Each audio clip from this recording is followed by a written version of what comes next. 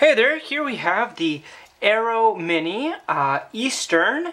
It has a little USA flag on the side there, and it says N8778E on the side. On the opposite side, also the American flag.